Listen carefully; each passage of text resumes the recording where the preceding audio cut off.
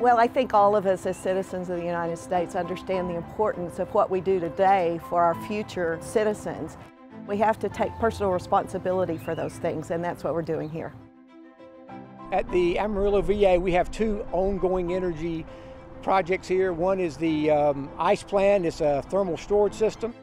We make ice during the night, during the lowest peak hours of energy consumption. It stores that energy, so when we need it during the day, let's say it gets 95 degrees outside, instead of running two chillers, we'll pump ice and a chiller to take the load down.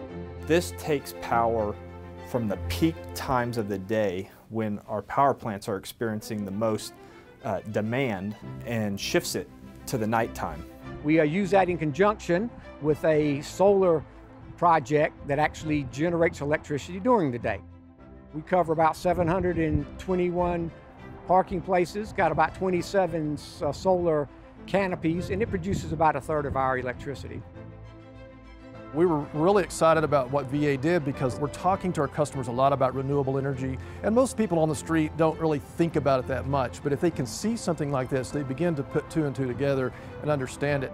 We're hot here in the summertime, so why not take advantage of the sun in its peak hours, and that's exactly what they're doing here. The more money that we can save on energy, we can take that funding from the public and we can spend it on taking care of more veterans.